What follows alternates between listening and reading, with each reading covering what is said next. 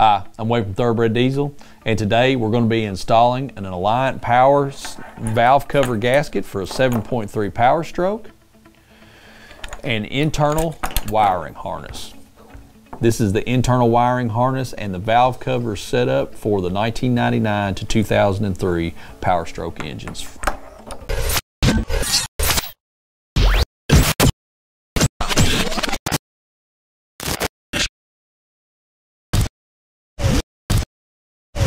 To our 7.3 customers, if you guys are doing injector changes, glow plug changes, if you're chasing out a problem where you're having a miss, or perhaps your truck actually failed a cylinder on a buzz test and you think you may have a electrical problem and you've diagnosed it down to being either the internal harness or the valve cover, we have got a solution for you from Alliant Power. We've done several Alliant Power videos. We just wanted to make sure that we went over this and talked about some of the failures that you see in the valve cover gasket and the internal wiring harness that you see on the 7.3s that a lot of 7.3 trucks are plagued with. We're going to show you properly how to remove and reinstall your new valve cover gasket and internal wiring harness. This is cheap insurance for a correctly running truck. So again, if you're doing an injector change or glow plug changes on the truck, or you've got the valve cover off for whatever reason it is, we always suggest for you to go ahead and replace these two components on your truck. This is going to give you years of service from your vehicle, worry-free service for the vehicle, and this is a really it's just a really high failure point, just a very common failure on the 7.3. So let's go ahead and get started with our installation. Today we're going to be installing on a 2000 7.3 Powerstroke in an excursion. We're going to go ahead and install our internal and our valve cover harness from Alliant Power now on this 7.3 Powerstroke. We are going to work on the passenger side, and we're going to show you removing the gasket and the wiring harness on the passenger side because it's so much easier to see. Now make sure that you click the link in this video for our video on how to remove the valve covers from a 7.3. We will link you to that in that video. If the link does not show up, there will be a link in our video description for this. So let's go ahead and remove our old gasket and internal wiring harness on this motor. Now, first thing, you want to make sure that with the valve covers off the truck, you're being very conscious of what you're doing. Try not to have tools laying around here that can fall into the valve cover, fall down into the motor, so on. Just be conscious of what you're doing here. Be super careful. So the first thing that I want to talk to you about is the clip for the stock valve cover harness.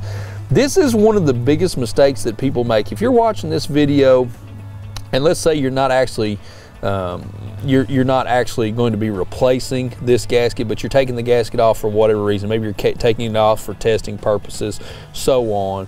This is the biggest mistake that people make because they don't disengage this clip correctly and they break it. Then when they break it, guess what? When they've broken it, you've got to use zip ties or something to keep it together. You don't want to do that because you're not going to complete the circuit correctly. You're going to have to get a new pigtail harness for this factory harness, which we sell as well, but we want to keep you from having to buy that because you shouldn't. So I'm going to go ahead and show you how to disconnect this correctly. When you first look at this connector, you can see that there's a tab underneath of there, and it almost looks like this tab engages this, and this band is actually part of the valve cover gasket. It's not. There's two little notches here. You know what? I'm gonna get a new gasket and just show you. Here you go. You can look at it right here on this new gasket. I'm gonna show you. You can see that how that's hollow in the middle. This engages this valve cover from the other side of it. You push the connector in. you push the connector in, and then it engages the bottom side of this connector. So let me show you how that comes apart. All right, it's just as simple as pushing on the very center of this. You push the center of this, and what that's going to do is that's going to disengage both sides of it. You shouldn't have to use a screwdriver here or anything. If you do it correctly, it'll come loose really easy, super easy on that. Okay, so that's how you disengage this truck's stock wiring harness from this. All right, now working on the electrical connectors at your injectors and your glow plugs. Easy to do here again as well. Just push I call these bail trips, the connector clips. You just push that forward and then go ahead and pull your injector clip out, just like so. All right, I like to do those first before I do my glow plugs. Just go ahead and get them out of the way, and I'll run through those real quick. Go ahead and pop them all out. That one wasn't making a very good connection back there. All right, and now I'll go after my glow plugs. If you're gonna reuse this internal wiring harness, you're gonna wanna make sure that you're very, very careful when you're doing this. Also, I like to have the injector harness undone first when you go to unhook your glow plug. So the glow plug electrical connector, you just pull straight up on that and it'll disengage from the glow plug, just like so. You can flip it up out of the way. So now I'm gonna go through, do the other glow plugs. Flip that up out of the way. Okay.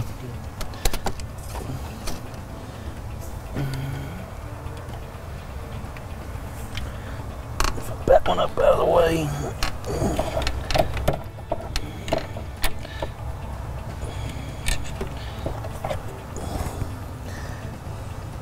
Your number 8 cylinder is a little bit harder to get to. Got it. Popped right out. All right, so now we've got all the wiring harness disengaged there. So removing it from the truck is just as simple as picking up on it. Be aware of where all your connectors are and lift it right out.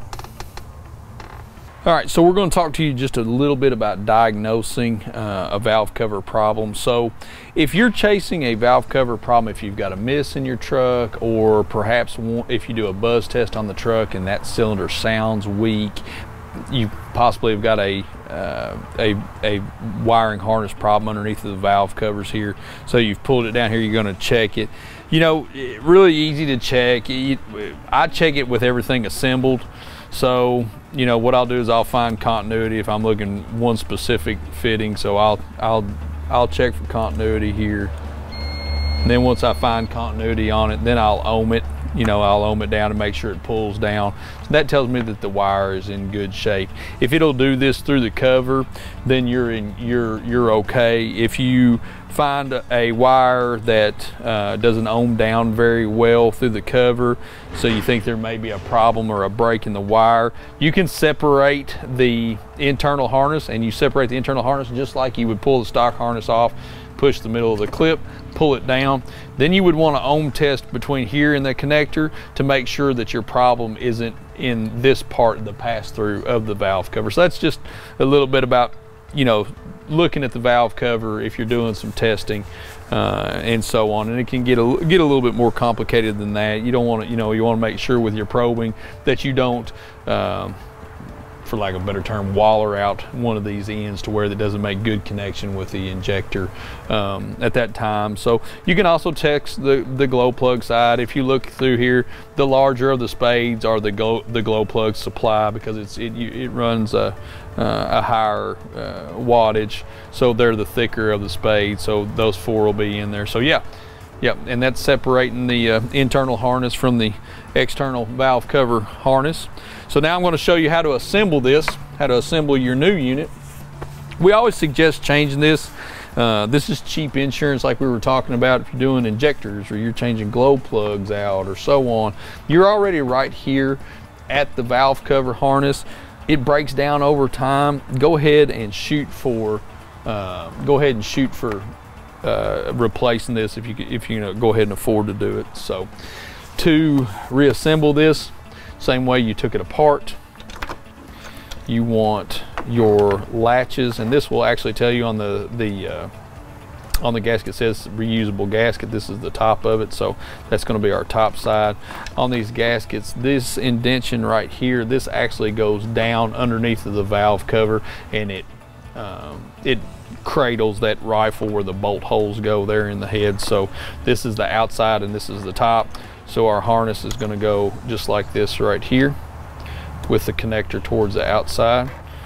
You want to make sure that you got good engagement of the spades here, of the terminals, because you can roll these terminals over. If you roll them over, you've bent them up, and you're just about no getting it back at that point. Then There are plastic connectors here that go on the top side of the harness. This keeps the harnesses up and away from the rocker arms and the push rods, so you don't have to worry about that. So you just go ahead and pop those in there, so you're good to go. So now at this point, this assembly is ready for you to take and go ahead and drop in the truck. You can look at your old wiring harness and see which way the reds and the blues go and the yellows and greens go, so you know you've got it the right way and you've got everything facing the right way if you want to double check that. So that's how you assemble the harness. I like to assemble them out here on the bench before I throw them in the truck. So we're ready to reinstall this gasket and wiring harness. We've got our harness assembled, our valve cover gasket assembled. We're going to go ahead and lay it back in the truck. Watch your connectors there.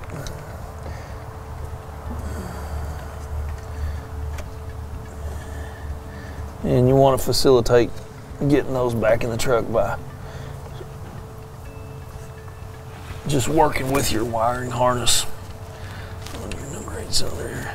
Get it back, and that should lay down flush against the head. Make sure that your head is clean. You've got that surface clean and ready to accept a gasket. So now at this point, what we do is we do our glow plugs first. So I will slip the connectors over the glow plugs.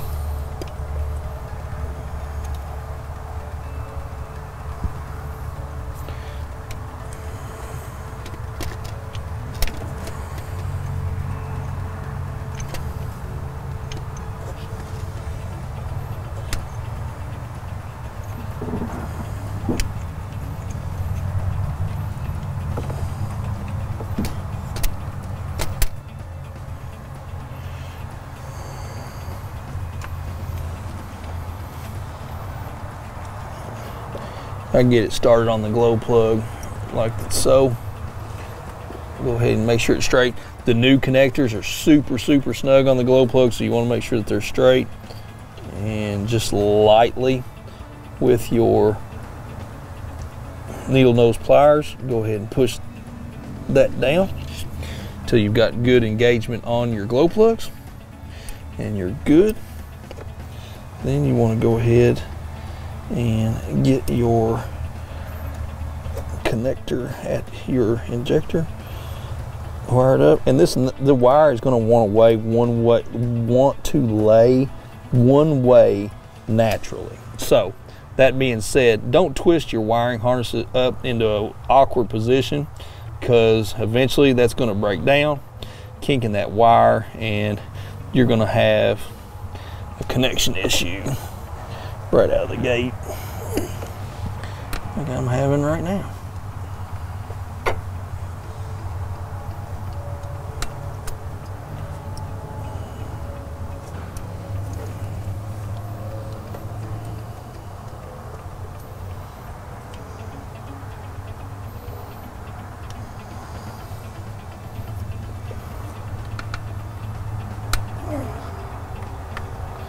Stuff. And then click just on there like that. So I've got my wires laying where they naturally want to lay.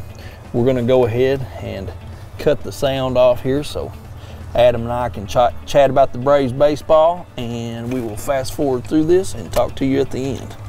One last step in our valve cover installation here is to go ahead and hook back up our stock wiring harness that feeds the valve cover. So we go ahead and line that up. All of our spades are new here, so you're gonna have to put a little bit more pressure on it, but just watch what you're doing. Make sure you do the right thing. So we're hooked up there. We're good and flush against the head there. We're in good shape. Looks good. So yeah, if you're doing an injector change, you're doing a glow plug change, you're right here. These are expensive components that you're replacing. You know, these trucks have got a lot of mileage on them at this point. It doesn't matter what year it is, it's probably got high mileage on it. It's time to change the valve cover harness. So if you're having any problems with misses and you're chasing it down and it's electrical and not a mechanical portion of the injector or a oil or fuel supply, you know, for sure, just go ahead and do the gaskets. Go ahead and do the valve cover gaskets and do the internal gaskets. Alliant Power's setup is really, really nice. You know, a lot of people would say, well, there's no difference in this, that, and the other. The Alliant Power setup on these, you can look at it and you can see less wire here, so it's more tucked back in here. Looks really, really good. I always want to make sure that my wiring harness as well is on the upside of my oil dashers. You can look at some of these, like this one right here. I want to try to roll that one, that harness right there, to the upper side of the oil dasher, just like that, right there. Get it on the upper side of the oil dasher, so the oil dasher is not actually just oil's hitting that wire every time. So you want to make sure you're clearing all of your push rods here, clearing your rocker arms, that you've got all your connectors engaged and ready to go. So this has been the installation of the Alliant Power valve cover and internal harness for the 7.3 Powerstrokes, 99 to 2003 trucks. Adam had noted when we walked away from there, I called this the passenger side of the truck. This is not the passenger side of the truck. This is indeed the driver's side of the truck. So if you're watching this and you caught that, yes, I am working on the driver's side, and yes, it is the easier of the two sides. So make sure you check out our video, and make sure you check out our video on removing the valve covers, and it'll get you down to this point. Like and subscribe to our channel. And if you have a question about Alliant Power or any 7.3 questions or any question at all, give us a call. Thank you for watching.